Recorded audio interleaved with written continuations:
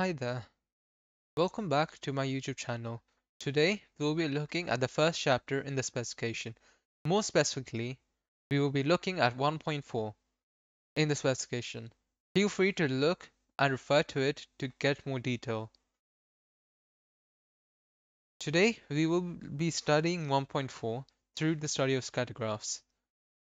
In this video, by the end of this video, you should be able to draw and interpret scattergraphs and identify correlations.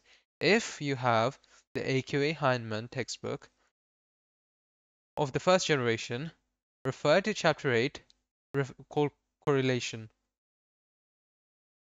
In GCSE, you have studied three correlations: positive correlation, negative correlation, and no correlation. Note that positive correlation and negative correlation are linear. This means that they can form a straight line. In A-level statistics, you're expected to recognize non-linear correlations, such as these two shown below. If you remember from GCSE, one is an exponential graph, while the other is a parabola.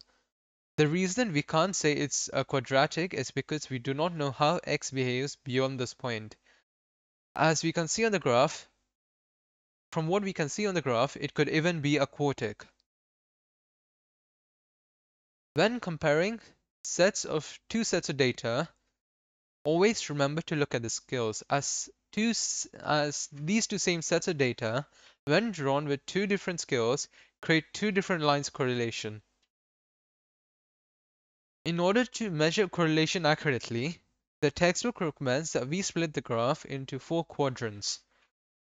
First, split them into 2 halves by using x bar as a divider. X bar is the mean of x and is symbolized as a Greek letter mu. Then the same is done with y to create 4 quadrants. If majority of data is in these 2 quadrants, then it's a positive correlation. If, however, it is in the other 2 quadrants, like the graph here, then it is a negative correlation. Although this informs us that of what type of correlation we are looking at, it does not give us a way to properly measure it. One way of measuring it is the PMCEC, the product moment correlation coefficient. However, this topic is for a different video. Now in 1.4, I couldn't find exam questions specific to this. However, we will be going through example questions from the textbook. Here is an example question from the textbook. Feel free to pause and have a go. Okay, the table below gives it marks obtained by 10 pupils taking maths and physics tests. Plot a scattergraph and identify the correlations. So to do this question, you can plot it. You usually draw a graph and plot all your coordinates on the graph. You could represent it maths as x-axis and physics as y-axis and plot your data. However, for this question, I'll be using the CG50 calculator. So to use a calculator, you select the fourth options, which is spreadsheet, and you enter your data as below. So entering all your maths values in one row and all your physics values in another row. Then looking through the options, there's an option called graph, and using that option, you should be able to plot your data. So to set your data, press set, and then select your XO range, which in this situation we have 10 different values. So we have to select A1 to A10.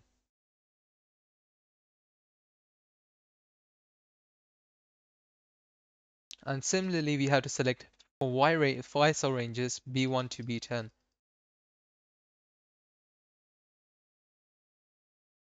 Then we also have, additional to this, we also have option of choosing the type of marker we want to use. So we can, let's say, I want to use a cross, and we can also select the type of color the cross is. So let's say I would like to use black.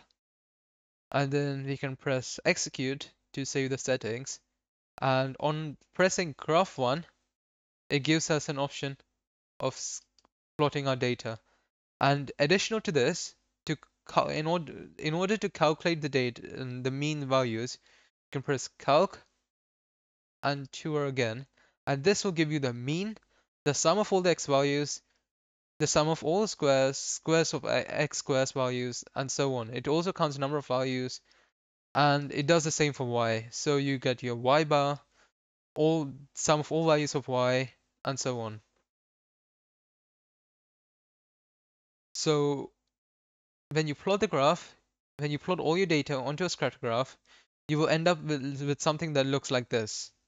And then plotting all your mean value, your x bar and y bar, as shown below, you should be able to identify the correlation. To identify the correlation, you need to identify that the areas in the bottom right and the top left of the graph, in the bottom right and the top left of the graph are almost empty. So there is a clear tendency for the points to run from bottom left to top right. This indicates a positive correlation exists between x and y. So in other words, it implies there's a positive correlation between the score attained by pupils in maths and physics. Thank you for watching the video. Please do consider subscribing.